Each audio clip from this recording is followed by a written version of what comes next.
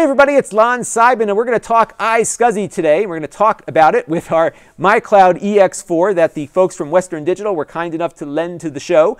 And what iSCSI is a more efficient way to connect to network drives over your network. It's a kind of a one-to-one connection, a block level kind of thing where your computer can mount this drive like it's on its own system basically. It's almost like a direct connection, but you've got an IP network in between. As such, you can only really have one connection to an iSCSI target at a time. And a target is basically an image file. I'm going to show you how all this works because it can get a little tricky. But I want to thank Tro, who was watching the first review and suggested the driver that we need to use on the Mac to get this to work. On Windows, this actually has the iSCSI capability built in. I believe it on both Windows 7 and 8. So what we're doing on the Mac here today is a little bit extra because you need to go get a driver because Apple still has not included the iSCSI protocol into its operating system. So we're going to pop over to our control panel first. I'm going to show you how to configure this on the drive side. So you go over to storage, and right now we've got this in RAID 0 mode. So when we do our second video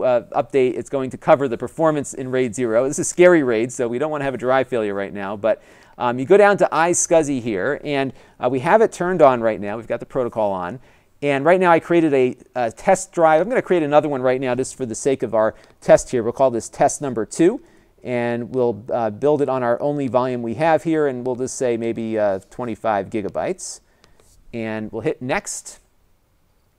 And I have to change this because it doesn't like uppercase letters. So we will fix that. And then we're not going to put security on, but you can actually encrypt it and have security on the drive. So you would have to have a password to connect up with it if you wanted to do that. And I would certainly strongly suggest that if you're using it in any kind of environment where that is important. And that's it for actually creating the targets. It's pretty simple. Now, the important thing to note is that when we created this target, it created a file on the hard drive. So if I were to connect to the drive through the traditional way, either through the My Cloud app or just over my network using a network sharing protocol like Samba or AFP, which is what's built into the Mac. Samba is the Windows protocol. If I were to connect to the drive in that fashion, I would just see the drive image, that big 25 gigabyte file. So when we connect to the target with the iSCSI driver, that file will then become a virtual drive on the computer. So you lose the ability to get access to those files that are in the drive or in that target through the traditional connection methods, but they'll be there when you connect with iSCSI. You could, of course, share the iSCSI image that was opened on the computer from the computer, and then you could have kind of the same function as well. So it can get a little complicated, but think of these as like individual drive targets that you're connecting to. So the next thing we need to do is head over to Global SAN here in our system preferences. Now this is a $90 driver for the Mac only. Windows, like I said, has this already, so you don't have to really futz around with that too much.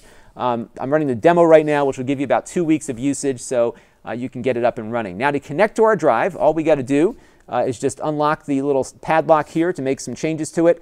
And the mistake I made initially is I went to Target to try to get this to work because that made the most sense to me, but that is not what you do. You go over to Portal and Group, and you just type in the IP address of your My Cloud drive, and ours right now is at .0.116. We'll just call it My Cloud. You can call it whatever you want. You click Add. What it's going to do is connect over the network to our drive, and as you can see here, we have 2 shares that are available. They're a little bit cut off here, but I think you can see here's the test, the iSCSI test, which was the first one that was on the control panel when we popped in there. And here is the second one, which is test number 2. And this is the one we want to connect up with. So what I'm going to do now is go over to iSCSI options. And the reason I'm here is that for some reason, if I don't check these off, it won't connect. So that took a little bit of time to figure that out. But if we go ahead and click connect here, we are green. And now we have a note saying, hey, this is not recognizable by your computer. That is because we've just connected a drive to the Mac. The Mac operating system thinks it's just had a drive plugged into it, and it says, this disk is not formatted. Do you want to format it? So we're going to say yes, and the reason is that it's going to format that drive image file on the My Cloud. So it's not formatting the My Cloud, it's just doing that little drive image. So we're going to say, go ahead and initialize that. It pulls up disk utility, and as you can see here, we have a 25 gigabyte Western Digital iSCSI storage media. So we'll go over here to erase, and we'll do the Mac OS format, and we'll call it test, or we'll call it iSCSI test, I guess, and hit erase, and we'll hit that again.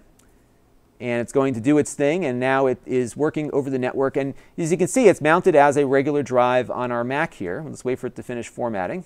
It's going to mount the disk, and we should be good to go. So I'm going to pop over to my Finder here real quick, and if I go into my list of available devices, you can see here that it's showing up as a device. It's almost like a physical connection. Windows is also very simple. In fact, it's actually easier because the iSCSI initiator is built right into Windows. It's installed on your Windows 7 or Windows 8 PC right now. So if you do a search in your Windows system there, it's usually a little bit easier on Windows 7 to do so. You just type that in, start the service, which it'll prompt you to do that.